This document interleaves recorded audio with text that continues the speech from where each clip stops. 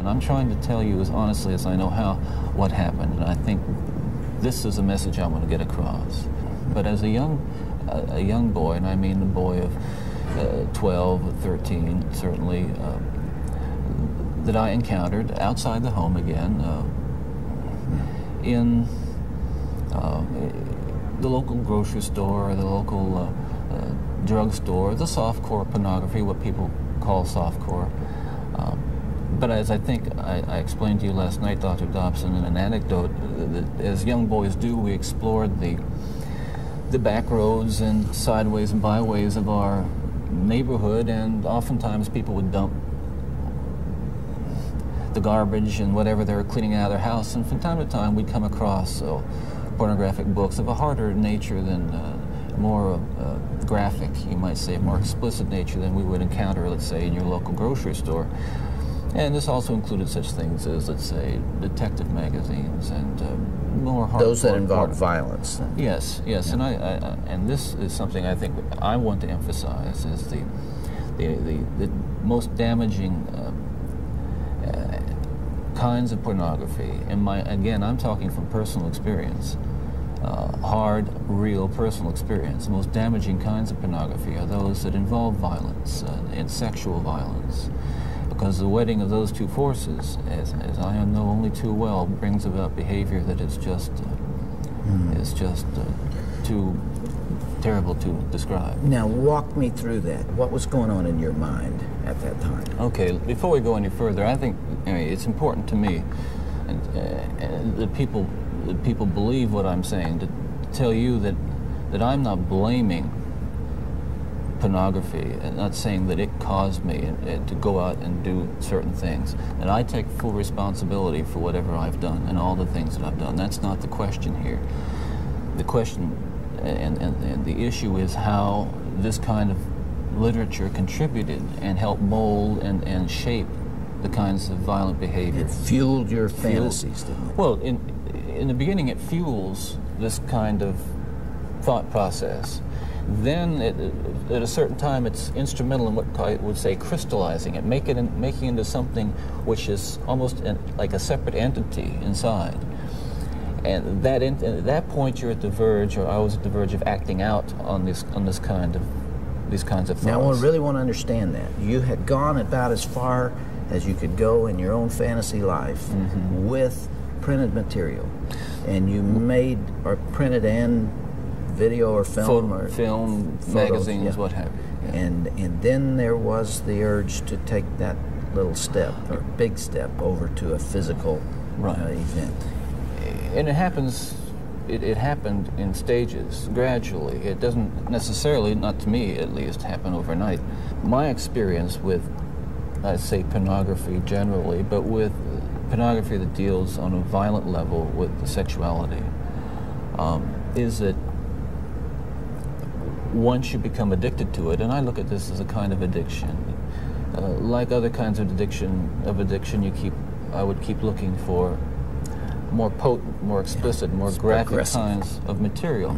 Like an addiction, you keep craving something which is harder, something which gives you a greater sense of excitement, until you reach the point where the pornography only goes so far. You reach that jumping off point where you begin to wonder if maybe actually doing it will give you that which is beyond just reading Theodore about it Robert or looking Bundy, at it. born Theodore Robert Cowell, November 24th, 1946 to January 24th, 1989, known as Ted Bundy, was an American serial killer. Bundy murdered numerous young women across the United States between 1974 and 1978. He twice escaped from prison before his final apprehension in February 1978. After more than a decade of vigorous denials, he eventually confessed to 30 murders, although the actual total of victims remains unknown. Estimates range from 29 to over 100, the general estimate being 35. Typically, Bundy would bludgeon his victims, then strangle them to death. He also engaged in rape and necrophilia. Bundy was born at the Elizabeth Lund Home for Unwed Mothers in Burlington, Vermont, to Eleanor Louise Cowell.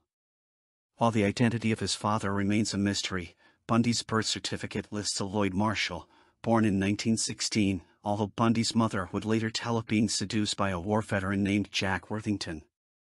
Bundy's family did not believe this story, however, and expressed suspicion about Louise's violent, abusive father, Samuel Cowell. To avoid social stigma, Bundy's maternal grandparents, Samuel and Eleanor Cowell, claimed him as their son. In taking their last name, he became Theodore Robert Cowell. He grew up believing that his mother was his older sister. Bundy biographers Stephen Michaud and Hugh Ainsworth wrote that he learned Louise was actually his mother while he was in high school. True crime writer and Rule, who knew Bundy personally, states that it was around 1969, shortly following a traumatic breakup with his college girlfriend. For the first few years of his life, Bundy and his mother lived in Philadelphia, Pennsylvania. In 1950, Bundy and his mother, whom he still believed was his sister, moved to live with relatives in Tacoma, Washington. Here, Louise Cowell had her son's surname changed from Cowell to Nelson. In 1951, 1 year after their move, Louise Cowell met Johnny Culpepper Bundy at an adult singles night held at Tacoma's First Methodist Church. In May of that year, the couple were married, and soon after Johnny Bundy adopted Ted, legally changing his last name to Bundy. Johnny and Louise Bundy had more children, whom the young Bundy spent much of his time babysitting. Johnny Bundy tried to include his stepson in camping trips and other father-son activities, but the boy remained emotionally detached from his stepfather. Bundy was a good student at Woodrow Wilson High School in Tacoma and was active in a local Methodist church, serving as vice president of the Methodist Youth Fellowship. He was involved with a local troop of the Boy Scouts of America. Socially, Bundy remained shy and introverted throughout his high school and early college years. He would say later that he hit a wall in high school and that he was unable to understand social behavior, stunting his social development. He maintained a facade of social activity, but he had no natural sense of how to get along with other people, saying, "I didn't know what made things tick. I didn't know what made people want to be friends. I didn't know what made people attractive to one another.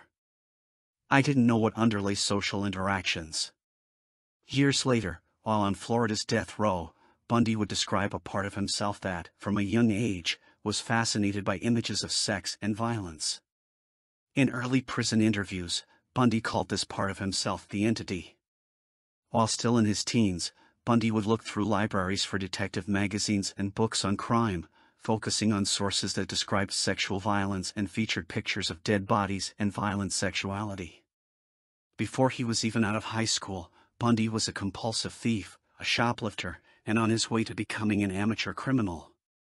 To support his love of skiing, Bundy stole skis and equipment and forged ski lift tickets. He was arrested twice as a juvenile, although these records were later expunged. In 1965, Bundy graduated from Woodrow Wilson High. Awarded a scholarship by the University of Puget Sound, UPS, he began that fall, taking courses in psychology and Oriental studies. After 2 semesters at UPS, he decided to transfer to Seattle's University of Washington, UW. While a university student, Bundy worked as a grocery bagger and shelf stocker at a Seattle Safeway store on Queen and Hill, as well as other odd jobs. As part of his course of studies in psychology, he would later work as a night shift volunteer at Seattle's Suicide Hotline, a suicide crisis center that served the greater Seattle metropolitan and suburban areas. There, he met and worked alongside former Seattle policewoman and fledgling crime writer and Rule, who would later write a biography of Bundy and his crimes, The Stranger Beside Me. He began a relationship with fellow university student Stephanie Brooks, a pseudonym, whom he met while enrolled at UW in 1967. Following her 1968 graduation and return to her family home in California, she ended the relationship, fed up with what she described as Bundy's immaturity and lack of ambition. Rule states that, around this time, Bundy decided to pay a visit to his birthplace, Burlington, Vermont. There, according to Rule, he visited the local records clerk and finally uncovered the truth of his parentage. After his discovery, Bundy became a more focused and dominant person. In 1968, he managed the Seattle office of Nelson Rockefeller's presidential campaign and attended the 1968 Republican Convention in Miami, Florida, as a Rockefeller supporter. He re-enrolled at UW, this time with a major in psychology. Bundy became an honors student and was well-liked by his professors. In 1969, he started dating Elizabeth Klopfer, a divorced secretary with a daughter, who fell deeply in love with him. They would continue dating for more than 6 years, until he went to prison for kidnapping in 1976. Bundy graduated in 1972 from UW with a degree in psychology. Soon afterward, he again went to work for the state Republican Party, which included a close relationship with Governor Daniel J. Evans. During the campaign, Bundy followed Evans' Democratic opponent around the state, tape recording his speeches and reporting back to Evans personally. A minor scandal later followed when the Democrats found out about Bundy, who had been posing as a college student. In the fall of 1973, Bundy enrolled in the law school at the University of Utah, but he did poorly. He began skipping classes, finally dropping out in the spring of 1974. While on a business trip to California in the summer of 1973, Bundy came back into his ex-girlfriend Stephanie Brooks' life with a new look and attitude, this time as a serious, dedicated professional who had been accepted to law school. Bundy continued to date Klopfer as well, and neither woman was aware the other existed. Bundy courted Brooks throughout the rest of the year, and she accepted his marriage proposal. 2 weeks later, however, shortly after New Year's 1974, he unceremoniously dumped her, refusing to return her phone calls. A few weeks after this breakup, Bundy began a murderous rampage in Washington state. No one knows exactly where and when Bundy began killing. Many Bundy experts, including Rural and former King County Detective Robert D. Keppel, believe Bundy may have started killing as far back as his early teens. Anne Marie Burr, an 8-year-old girl from Tacoma, vanished from her home in 1961, when Bundy was 14 years old, though Bundy always denied killing her.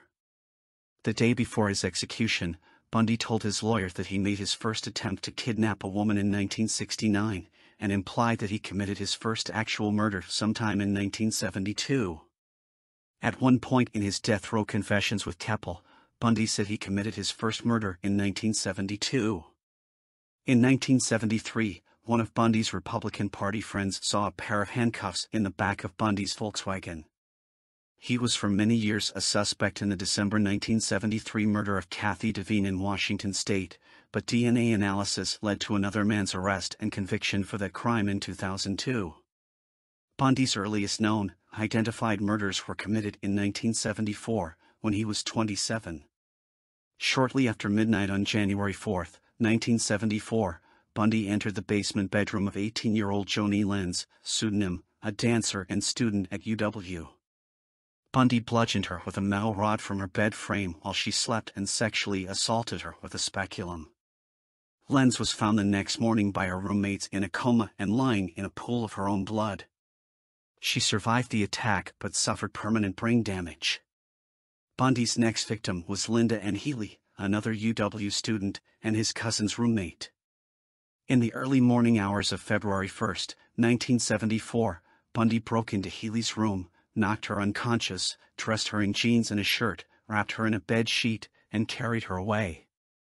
Co-eds began disappearing at a rate of roughly one a month. On March 12, 1974, in Olympia, Bundy kidnapped and murdered Donna Gail Manson, a 19-year-old student at the Evergreen State College. On April 17, 1974, Susan Rancourt disappeared from the campus of Central Washington State College, CWSC, in Ellensburg. Later, 2 different CWSC co-eds would recount meeting a man with his arm in a cast on that night, one 3 nights earlier, who asked for their help to carry a load of books to his Volkswagen Beetle. Next was Kathy Parks, last seen on the campus of Oregon State University in Corvallis, Oregon, on May 6, 1974. Brenda Ball was never seen again after leaving the Flame Tavern in Burien on June 1, 1974. Bundy then murdered Georgianne Hawkins, a student at UW and a member of Kappa Alpha Theta, an on-campus sorority. In the early morning hours of June 11, 1974, she walked through an alley from her boyfriend's dormitory residence to her sorority house. She was never seen again. Witnesses later reported seeing a man with a leg cast struggling to carry a briefcase in the area that night. 34. One co-ed reported that the man had asked for her help in carrying the briefcase to his car, a Beetle. Bundy's Washington killing spree culminated on July 14, 1974, with the daytime abduction of Janice Ott and Denise Naslund from Lake Sammamish State Park in Issaquah. That day, 8 different people told the police about the handsome young man with his left arm in a sling who called himself Ted. 5 of them were women whom Ted asked for help unloading a sailboat from his Beetle. One of them went with Ted as far as his car, where there was no sailboat, before declining to accompany him any farther. 3 more witnesses testified to seeing him approach Ott with the story about the sailboat and to seeing her walk away from the beach in his company. She was never seen alive again. Naslund disappeared without a trace 4 hours later. King County detectives now had a description both of the suspect and his car. Some witnesses told investigators that the Ted they encountered spoke with a clipped, British-like accent. Soon, flyers were up all over the Seattle area. After seeing the police sketch and description of the Lake Sammamish suspect in both of the local newspapers and on television news reports, Bundy's girlfriend, one of his psychology professors at UW, and former co-worker and Rule all reported him as a possible suspect. The police, receiving up to 200 tips per day, did not pay any special attention to a tip about a clean-cut law student. The fragmented remains of Ott and Naslund were discovered on September 7, 1974, off Interstate 90 near Issaquah, 1 mile from the park. Found along with the women's remains was an extra femur bone and vertebrae, which Bundy would identify as that of George Ann Hawkins shortly before his execution. Between March 1 and March 3, 1975, the skulls and jawbones of Healy, Rancourt, Parks and Ball were found on Taylor Mountain just east of Issaquah. Years later, Bundy claimed that he had also dumped Donna Manson's body there, but no trace of her was ever found. Bundy smiles for the cameras and pleads not guilty during a press conference announcing his indictment on first-degree murder charges. That autumn, Bundy began attending the University of Utah Law School in Salt Lake City, where he resumed killing in October. Nancy Wilcox disappeared from Holiday, Utah, on October 2, 1974. Wilcox was last seen riding in a Volkswagen Beetle. On October 18, 1974, Bundy murdered Melissa Smith, the 17-year-old daughter of Midvale Police Chief Lewis Smith. Bundy raped, sodomized and strangled her. Her body was found 9 days later. Next was Laura M., also 17, who disappeared when she left a Halloween party in Lehi, Utah, on October 31, 1974. Her naked, beaten and strangled corpse was found nearly a month later by hikers on Thanksgiving Day, on the banks of a river in American Fork Canyon. In Murray, Utah, on November 8, 1974, Carol Durange narrowly escaped with her life. Claiming to be Officer Roseland of the Murray Police Department, Bundy approached her at the Fashion Place Mall, told her someone had tried to break into her car, and asked her to accompany him to the police station. She got into his car but refused his instruction to buckle her seatbelt. They drove for a short period before Bundy suddenly pulled to the shoulder and attempted to slap a pair of handcuffs on her. In the struggle, he fastened both loops to the same wrist. Bundy whipped out his crowbar, but Durange caught it in the air just before it would have cracked her skull.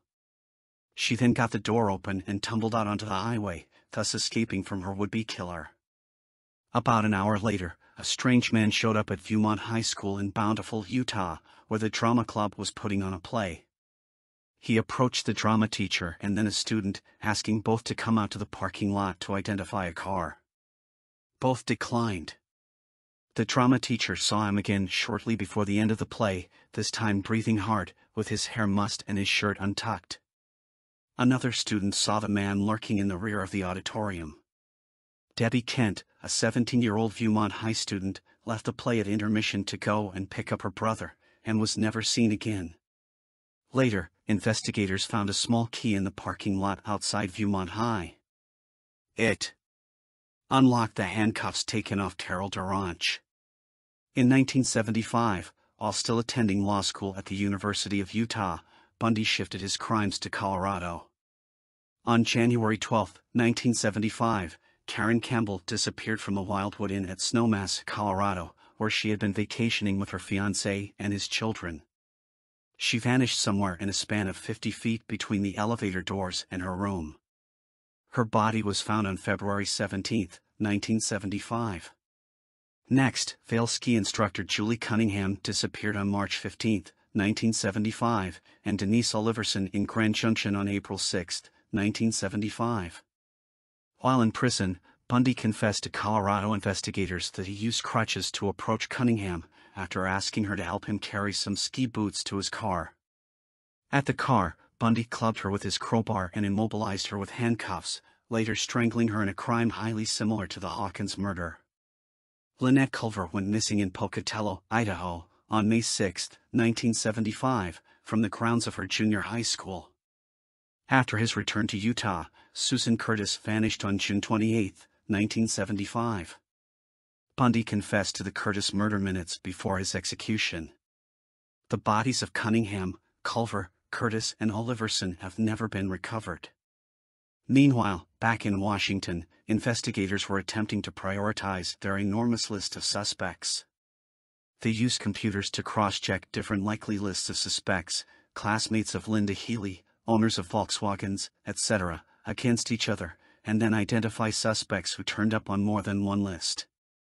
Theodore Robert Bundy was one of 25 people who turned up on 4 separate lists, and his case file was second on the to-be-investigated pile when the call came from Utah of an arrest. Bundy was arrested on August 16, 1975, in Salt Lake City, for failure to stop for a police officer. A search of his car revealed a ski mask, a crowbar, handcuffs, trash bags, an ice pick, and other items that were thought by the police to be burglary tools.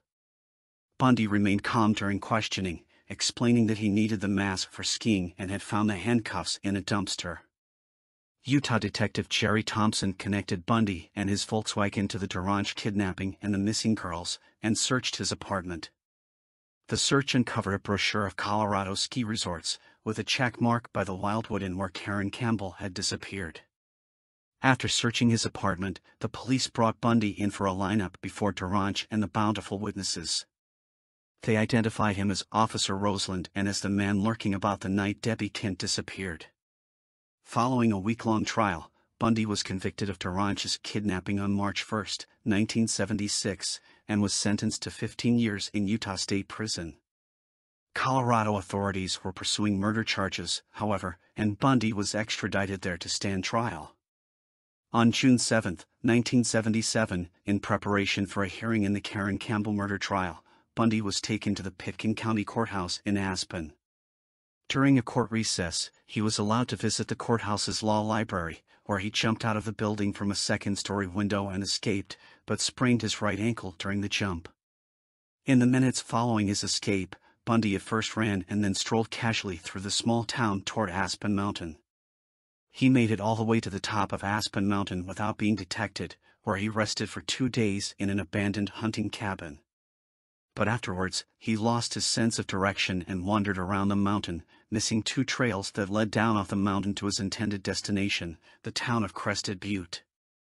At one point, he came face to face with a gun-toting citizen who was one of the searchers scouring Aspen Mountain for Ted Bundy, but talked his way out of danger.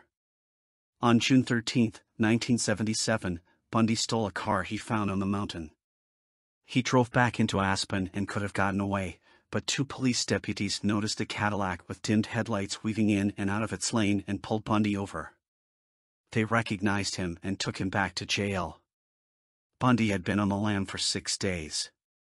He was back in custody, but Bundy worked on a new escape plan.